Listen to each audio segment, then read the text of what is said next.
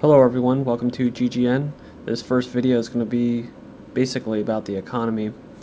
The first article I have up is new Greek privatization chief has been appointed. This banker on Wednesday was appointed by the Greek government, and this is from July 26. It says here, as head of the institution in charge of privatization, a key EU and IMF demand in return for bailout money. 4 steps which destroyed Argentina. This is an article that appeared in Prosperity, February 2003. It's the following from his Greg Palast website, an expanded American edition of his global bestseller, The Best Democracy Money Can Buy. And it goes on there, it says, Bolivia's in flames, its economy shot dead, and I've got my hands on the murder weapon, the same one that killed Argentina's economy. The country's assistance strategies of the World Bank and IMF. They are marked confidential, and how he got them, well, that's not important, but following is for this month's Harper Magazine, my expose of a batch of these secretive plans for the seizure, control, and ultimate ruin of the nations the IMF supposedly seeks to save. So Argentina's Country Assistance Strategy Progress Report from June 2001, this document nominally produced by the World Bank represents the interlocking directives of both the bank and the IMF, as well as indirectly the wishes of both institutions, largest patron the United States Treasury Department. So it goes on and says that these agreements serve as a de facto legislation, meticulous in detail and ideological in thrust. These obligations, the report did not need to add, were largely to foreign creditors, including the IMF and World Bank themselves. Says here, since '94, in fact, Argentina's budget deficits had been entirely attributable to interest payments on foreign loans.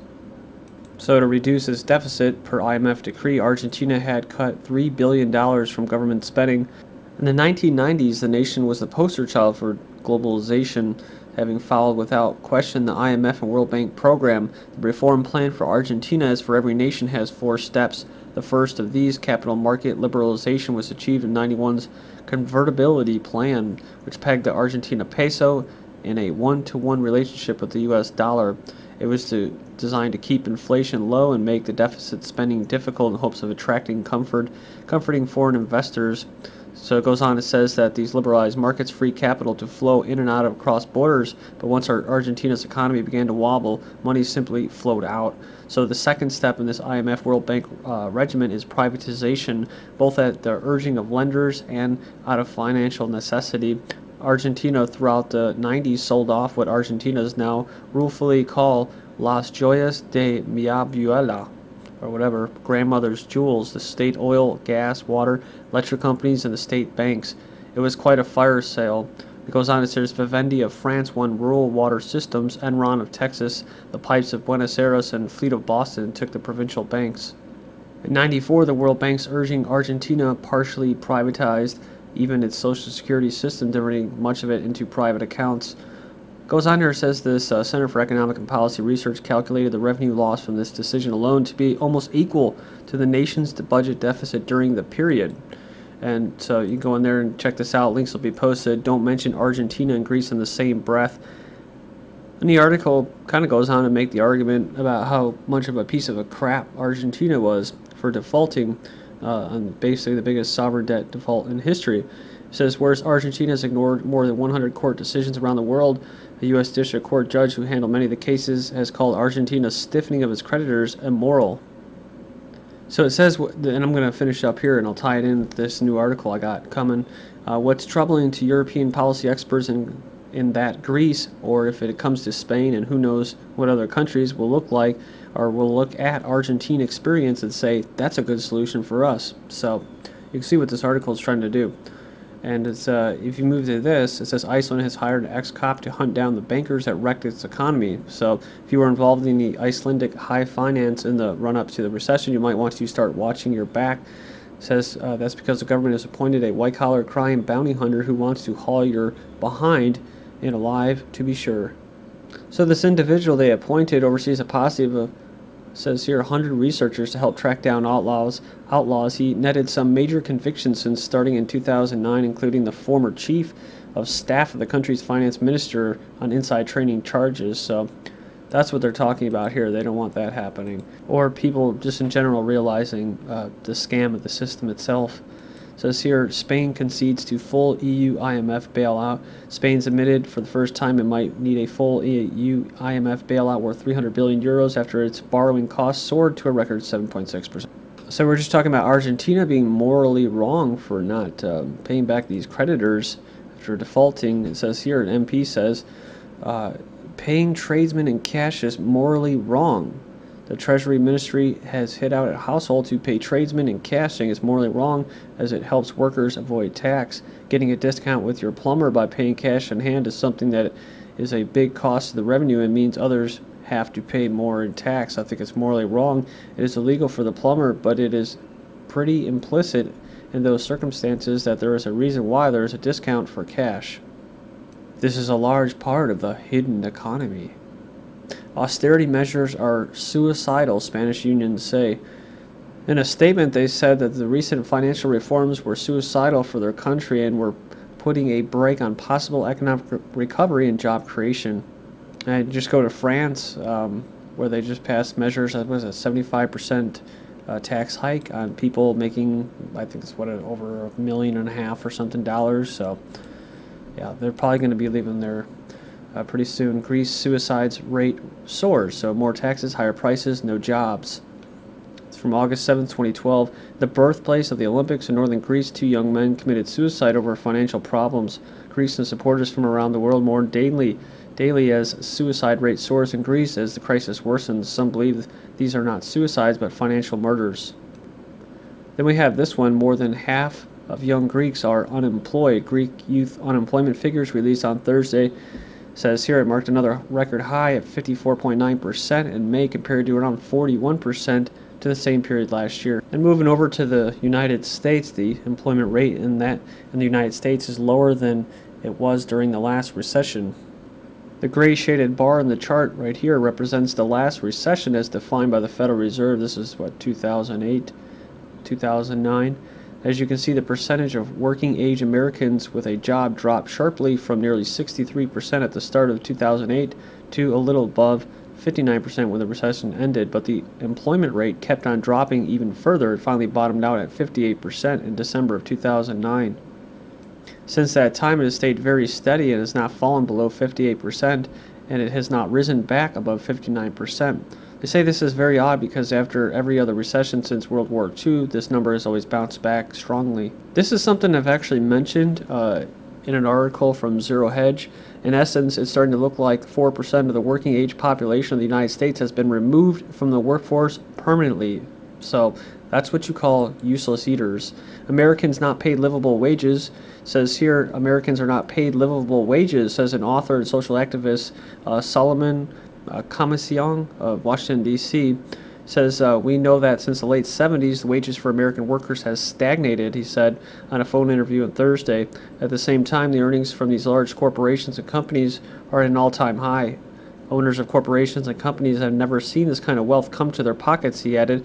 There are more Americans depend on the federal government than ever before in U.S. history.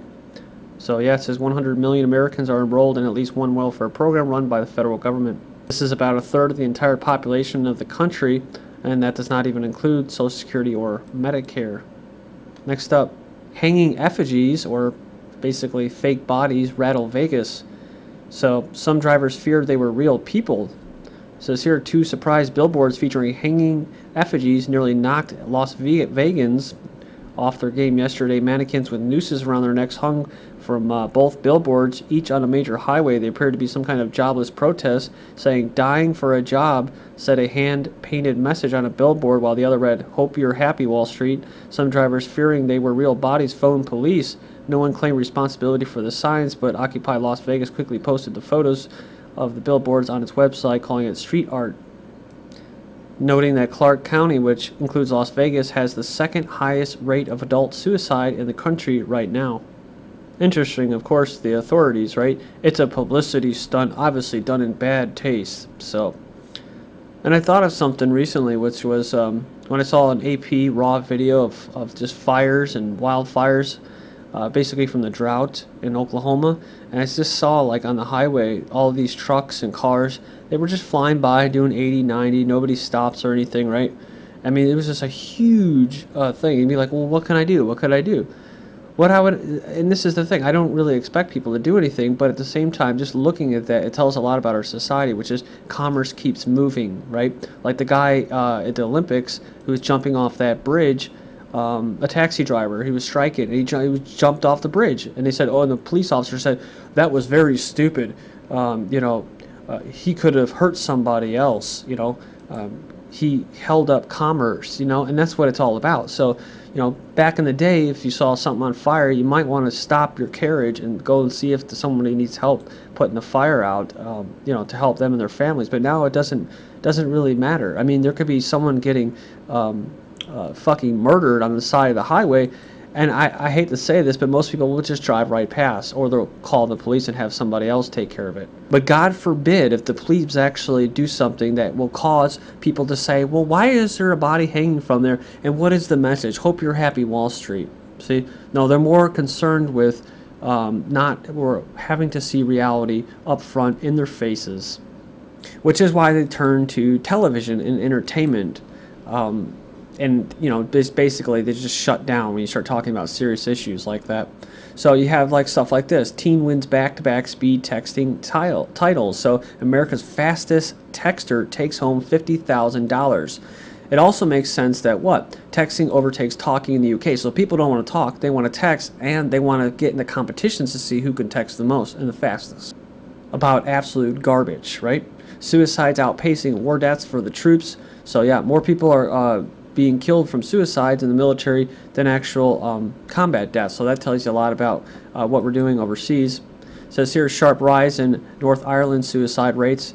And so it doubled since the signing of the Belfast Agreement in '98. And why do I bring this up? Because it just kind of segues into it. Alaska study, suicide rates for natives remains at an all-time high. So, and what is this trend here? These are all people that are being victimized. These are all people that are being oppressed. Tibetan woman dies after setting herself alight on Tuesdays. She said, oh yeah, and don't forget, they had she had an intermittent mental disease. I remember seeing another article about someone that did something similar to that, and they said, oh, he was mentally handicapped. So it says here, July was hottest month in U.S. history. It trumps all federal records going back to 1895. And this is followed by what, of course? The droughts. Drought worsens in key farm states. It says that the excessively parched conditions continue to worsen in plain states that are key producers of corn and soybean. It says here that that's because key farm states didn't get as much benefit from the rains as elsewhere. That's right. Don't you remember, I think it was Tom Vilsack from the Department of Agriculture saying, oh, we have to pray for rain, basically co-opting a grassroots real thing where people in churches and neighborhoods were actually praying for rain. Well, they got it, and they got their chemtrail weather modification aerosol spraying, and they got their rain. And like today we have a nice little drip drizzle chemical rain. But it's too late because I see the trees, and a lot of the trees are dead. They're dead. Pine trees, they're gone. This is good. This is good for the international complexes, such as Monsanto and that, with their drought-resistant seeds and that help sterilize you and kills off these useless eaters. Global food prices rise sharply in July, says the United Nations. 2012 drought is impacting Mississippi River barges. They're actually bottoming out now, and it won't be possible to move in the autumn if the rainfall does not normalize. The heat and drought is also savaging U.S. infrastructure. It says that the roads are cracking, nuclear plants are shutting down as weather grows extreme. They say the integrity of a nation's infrastructure is a direct reflection of its overall morale, social, economic, and political health. So it says here, America's infrastructure is crumbling, says the American Society of Civil Engineers. Recent extreme heat waves, a result of global warming, says NASA scientist. Remember James Lovelock, another alarmist confession. Climate scientist says he was extrapolating too far. Says others like Al Gore were alarmists as well. And climate modeling failure, latest IPCC climate models to be used in 2013 report fail at temperature predictions as well. The biotech giants are bankrolling a GMO free-for-all, talking about Monsanto, Syngenta, Dow, DuPont. Prices of the crops they focus on, corn, soy, cotton, are soaring, pushed up by the severe drought. So it says higher crop prices typically translate to increased pesticide sales as farmers have more money to spend on agrochemicals and more incentives to maximize their yield. And Russia scientists say genetically modified foods are harmful. Just tested on animals, they said they lose their ability to reproduce. So when water is scarce, you may want to save it, like this guy who's taking on the state of Oregon where it's illegal to collect rainwater. Or these people who refuse to rip up their illegal vegetable garden. I mean, it's just about public safety.